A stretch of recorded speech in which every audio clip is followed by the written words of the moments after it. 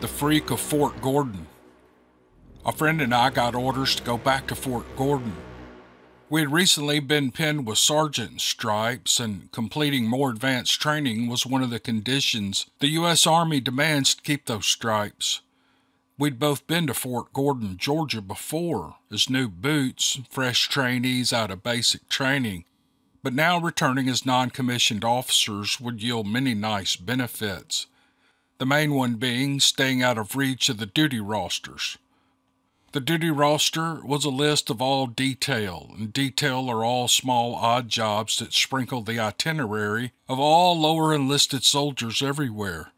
These little jobs were a pain in the butt, too. There were all sorts of guard duty: bat guard, fire guard, roving guard, crossing guard. There was driver detail, where you'd chauffeur certain higher-ups around the base. And then there was KP. Yep, kitchen patrol, where you'd sometimes wash dishes and pots and pans till the wee hours of the night. They really do make you peel potatoes, too, which I always felt was one of the worst and most humiliating of all detail next to digging shitholes. But the best of it was guarding Signal Tower, or so we thought, until various tales caught up to us reporting that Signal Tower was haunted, that all of Fort Gordon was haunted. This big old building sat in the back middle of Fort Gordon. It's a big, ominous presence, and it's not unlike a step pyramid in South America, and it looks down on all the other buildings as if they were mere royal subjects. Or even better to me, it reminded me of that Devil's Tower in Close Encounters.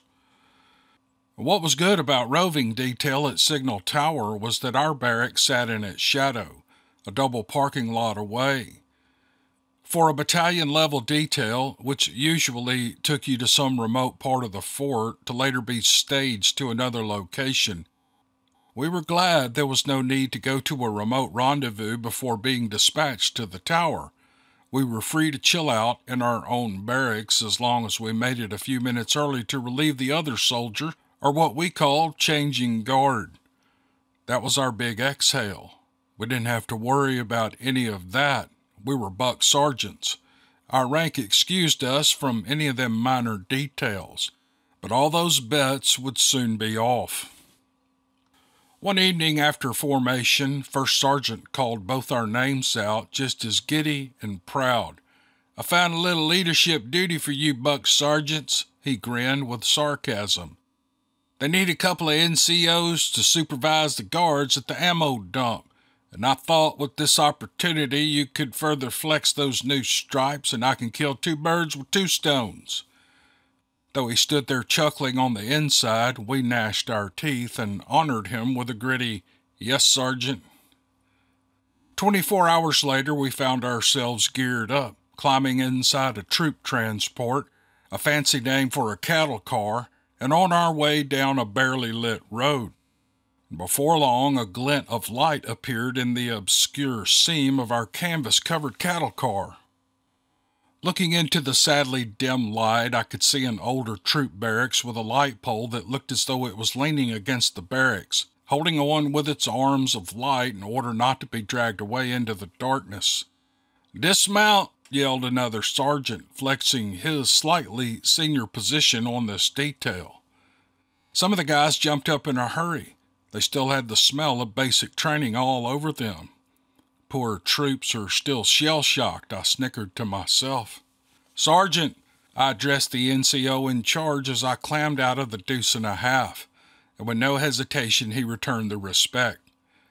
I walked past the small formation of soldiers that we were more than likely replacing, and as I turned into the holding station, I quickly realized the reason these guys bum-rushed the barracks so hot. There were bunks in there. Not fancy bunks, but there were bunks. They were staking their claim on a place to rest their feet and their head until their name was called. "Unass them bunks to these E5s, commanded the NCO in charge. He was good by me for doing that. I slung myself onto the front corner bunk right as a non-resident private did the opposite.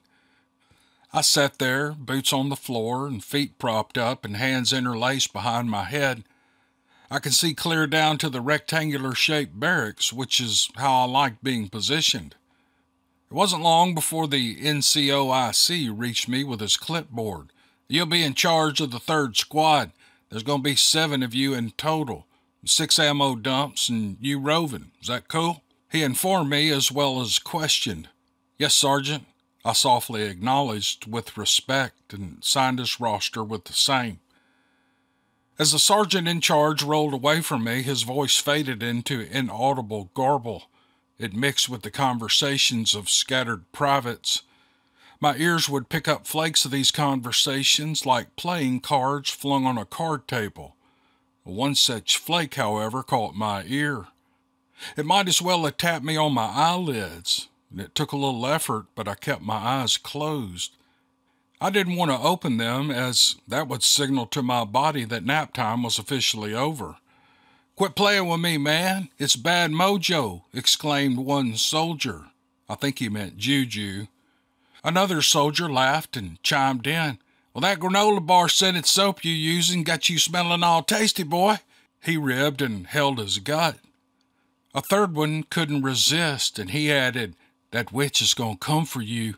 She gonna say, 'Hand over that Yeti bar.'" He finished with a cackle.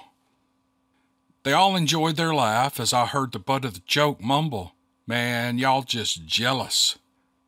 It couldn't have been a minute later when the doors of the barracks busted open. Well, this awakening rudely tugged me out of my rest. "Blah!" belted in an audible voice. It started just outside the barracks and was dragged in kicking and screaming by 4 other soldiers, each one grappling to hold on to the flailing arm or leg. The young private they struggled to carry in was completely beside himself. The gibberish that spewed from his mouth verified that. Making matters worse, there were bits of English words or sentences that made it out of his mouth, and they didn't make any sense. I mean, the words made sense, but what he was saying didn't, like all that gobbledygook he was saying sent chills through you. And it was doggone scary because you couldn't peel a sentence out of it. But then he'd toss out a couple of words that flash froze my already chilled bumps. "Thank!" he screeched. Well, that was one of them. The sergeant in charge responded back to him. "Thank who?" he questioned. The poor shook private then belted, "Hag!" That was all he said. That was audible anyway.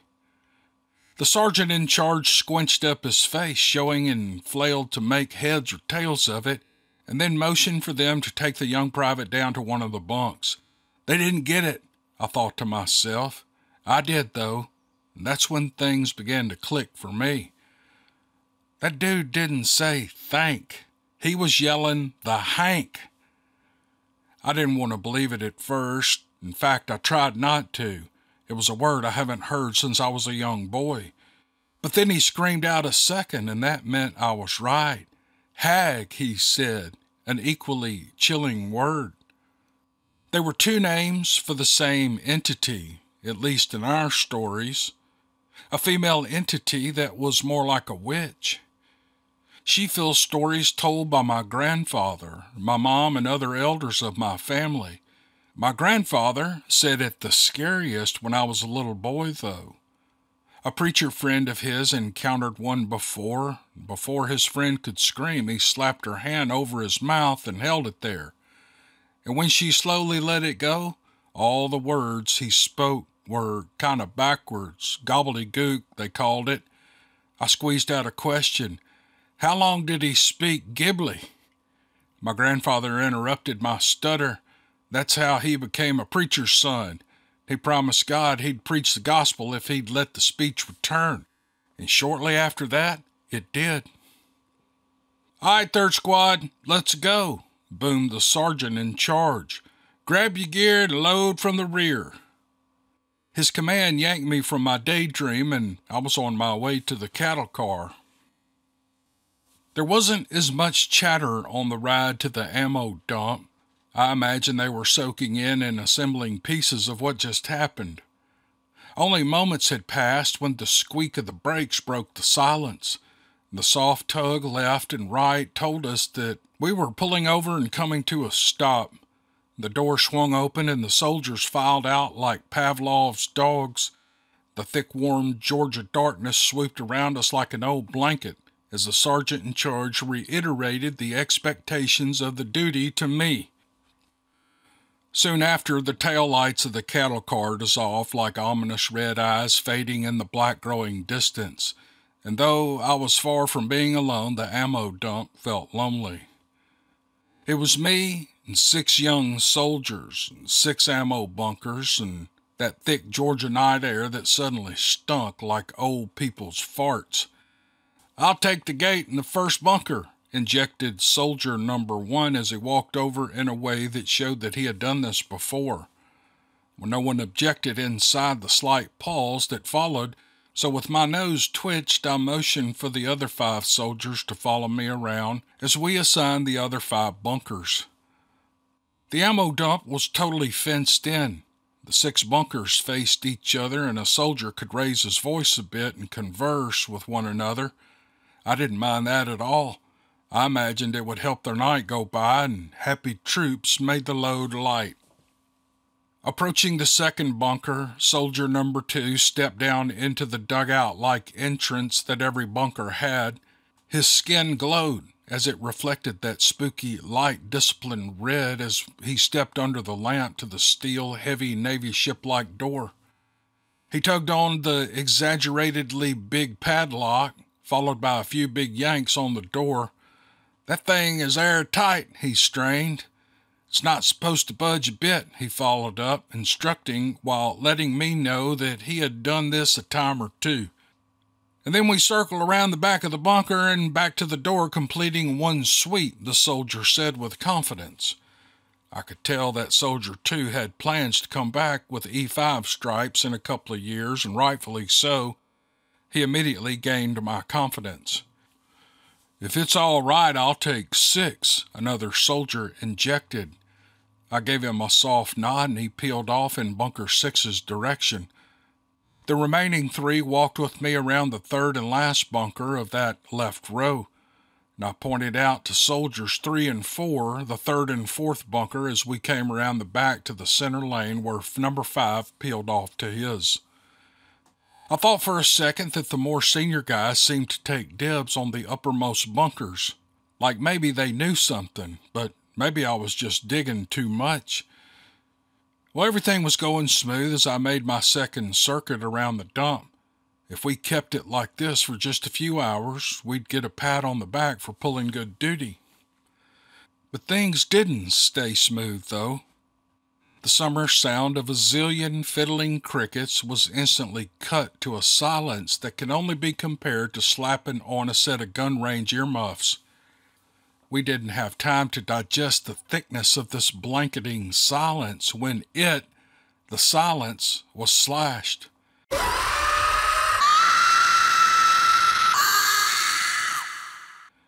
Up to this time, I've never heard such a shrill vocalization before in my whole life. If we'd had a Molly with us, that's a female soldier like males are called Joes, I would have swore something from our surrounding woods had grabbed her and yanked all her skin off all at once. I don't know why, but my immediate response was to duck, as if the sound was thrown at us. And as I spun on my heels, I could see little red lights twiddling around in the distance. It was the remaining soldiers with their flashlights on, doing their best to duck and cover, I guess. The next second, I realized the jiggling red flashlights were coming toward me. Soldier 1 and 6 made it to me first. As 2 and 5 approached, a question belted from Soldier 4, who was arriving fast. "What the freak was that?" he screamed, taking breaths that had clearly been driven by adrenaline. We didn't get to answer. Another screech bellowed out from the darkness.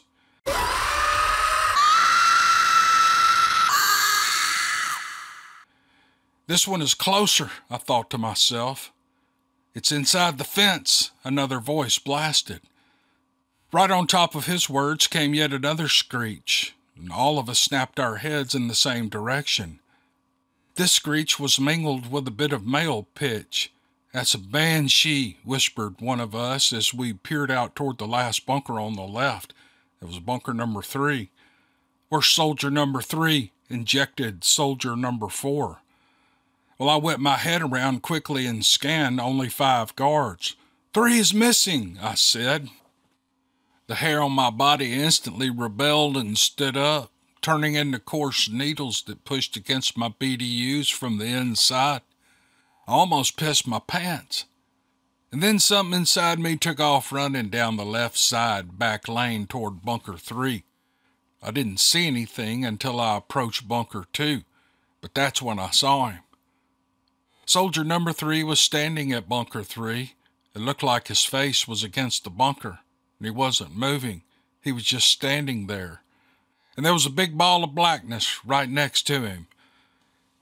I struggled with my flashlight to get that red lens off, and I kept running and thinking. And the white light would help me see a little more and help me understand a little more what the hell was going on. "Get over here, soldier!" I screamed in the most menacing voice I could muster, but he didn't even move. Not even a shell-shocked basic trainee flinch. Nothing moved. Not until I got the red lens off and shined the white of my flashlight into the blackness, and then everything moved. And all that ball of blackness, it stood up on 2 legs. It was the hag. It had to be. And its waist was just under my soldier's shoulders. Of all the pictures I've had in my mind of what a hag would or should or could look like, this thing didn't look like any of that. It was tall and slender and black, reflecting the moonshine black. My flashlight offended it, and it raised a big white-fingered nail hand over its golf ball-sized eyes. Its eyes, that more resembled 2 ping-pong balls, glowing from being backlit by a pen light, to be more exact, and those nails, they seemed to pick up the same ghoulish white hue. But that gave me enough time to shoulder my rifle with one hand and click off the safety and fire. And I only had blanks, but I wasn't looking to hurt anything. I just needed noise, and that to spook this thing for one, and secondly, to call the other troops to come to my location post-haste. Blam! It worked. In a very fast but silent swooshing motion, this thing did a left face and proceeded to glide away from soldier number 3 toward the back of the ammo dump fence. I was still running full tilt and timed myself to be right on its heels when it turned toward the back of the bunker, but this thing was moving. I didn't gain on it. Without effort, it maintained its pace with me. I couldn't tell if it was floating or taking really long, graceful strides. I did get a look at its blackness, though. It was the shiniest, silveriest black I'd ever seen, like a long black flowing garment that went from head to toe. From where I'd started, it reminded me of Morticia Adams' satiny black cape. But as I approached and the creature began moving away, I could tell from an elbow or 2 poking through that this was hair, long, flowing, it-like hair, but it was black. I rounded the corner, expecting to be able to grab this hair, and I was stunned and stuck and stunned again. The hag wasn't there. In fact, as I walked up to where I thought the hag should be, there was nothing but the smell of musk and stale armpits and funky stank like teenager armpits. But just then I could hear twigs breaking right on the other side of the fence. The rest of the guys rounded the corner asking, "Where'd it go?" and also thinking that it should at least still be on the side of the fence. Their attention snapped to the fence as they too heard the crunch of twigs. "Where did what go?" one of the more senior privates poked, pointing his chin out slightly toward one that asked the question. Between the lines, he was informing the asking soldier, informing us all that we might want to think through before we spewed out what we thought we saw. The stretch of silence following his rhetorical question dictated how tight-lipped we all needed to be concerned with this encounter. We all had at least slightly higher security clearances than most soldiers, and some of us even higher still. Those clearances needed protection, and in many cases it came in the form of tight lips and great discretion. Some things are better left unsaid, one of us co-signed. For 20 years, another soldier muttered more to himself than to the 7-man audience that we made up. I don't think he even realized we could all hear him. "We need to head back up top," I belted. "The cattle car will be here any minute now." The guys peeled off and headed toward the gate, and I swung back, tracing my path, sweeping my flashlight back and forth across the ground, making sure that I had policed up all the brass that I popped off from my rifle, and 3 casings plunged into my pocket, and I was all about catching up to the squad. If all this wasn't jarring enough, matters got even worse. Thong, thong, thong. The ground vibrated with some very hard thumps. I dropped my flashlight in shock, but that allowed me to see the dust on the ground and jump up 2 or 3 inches and turn into powder as it attempted to float back down, only to be suspended again with the next round of pounds. And in the moonlight, I could see a haze of dust hovering over the giant half-coconut-looking ammo mound. The pounding was coming from inside ammo dump number 3. Something was beating on the inside of the ammo dump door, maybe even hurling itself. I say something and not someone because I vibrated with every thump, and I skidded a little, like I was one of those electric football men on a game board. "Sergeant, are you all right?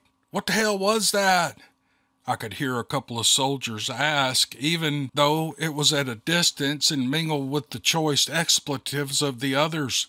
"Stay up top," I yelled, running and trying to breathe at the same time. As I passed the door, I could see the next 3 thumps as well as hear them, and I could feel them too, and they thumped like the front row of a concert, like the mound had the hiccups. And that thick metal door was not supposed to budge. But well, with each pound it bulged out, as if made of some rubbery, stretchy material. I was hightailing it, thinking, I hope to God this door was made to take such pounding. I did not want to see whatever was doing the banging. "What the hell? It sounded like you were firing grenade launchers," one soldier asked as I finally got to them. Well, I struggled to gulp down enough air to answer, "No, man, something's inside that bunker, and it's big, and it's pissed, and it's banging on the door. That's what you heard."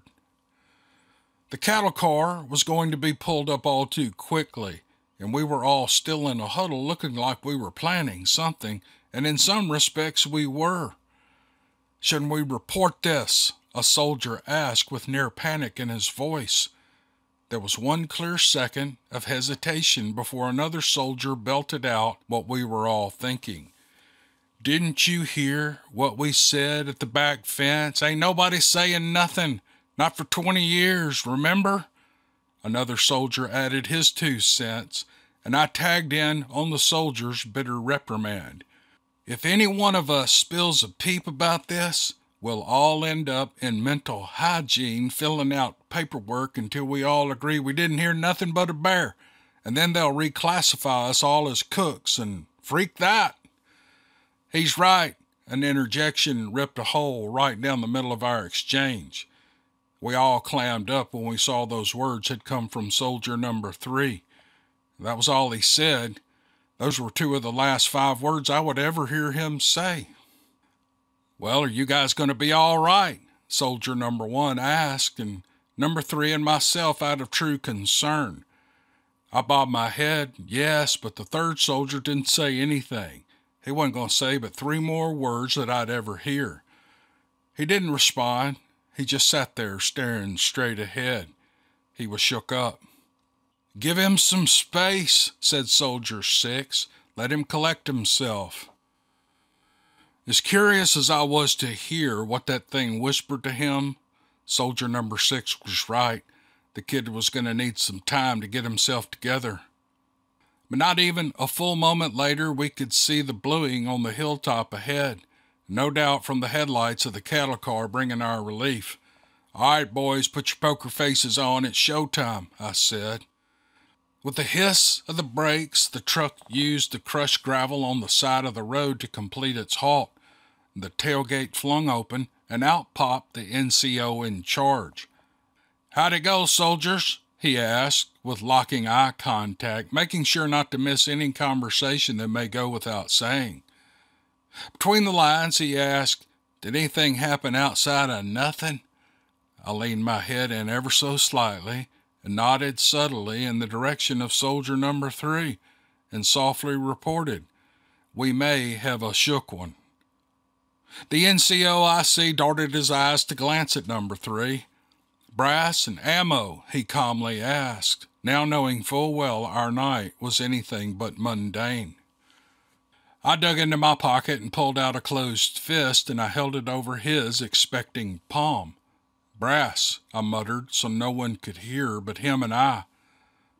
I extracted my magazine with blanks and finished my response, but no ammo. The NCOIC took a good look into my eyes, making sure he understood what I was saying without saying, and then he nodded me into the cattle car. I climbed in and observed that my squad did the same and remained tight-lipped. Every one of us remained eerily quiet. I took this time to reflect, to chew, not only on the events of this night, but how they put pieces into some of the tales my family and others have told me. I've heard these hags was cursed to be half woman and half animal, and sometimes half horse, half bear, half sheep. They say it screams like a lady, cries like a baby. My grandfather said it popped out of the Bible and it can't die. He said it's but one of the things that'll come out of the earth and cause men's hearts to fail from fear. Military documents say these things escaped from our laboratories. Some were even let out. If it has the ability to shift or disappear, couldn't it appear to have a cloak, like a Grim Reaper or the Tall Man, or wings like the Mothman? And what about those people in the Blair Witch movie? The movie may have been fiction, but I now know that that witch is real. Those folks, playing or not, described a hag, a hank, a banshee. I lifted my head up from what seemed like a lengthy conversation with myself, and soldier number 3 had somehow made his way to sit right across from me, and I watched him a bit until he lifted his head, probably feeling my stare, and when the stare got awkward, I fixed my mouth to ask the burning question when he beat me to it with a very frank response. "Don't you dare," he said just above a whisper, and I didn't. I put my head down, and those were the last 3 words I ever heard him speak.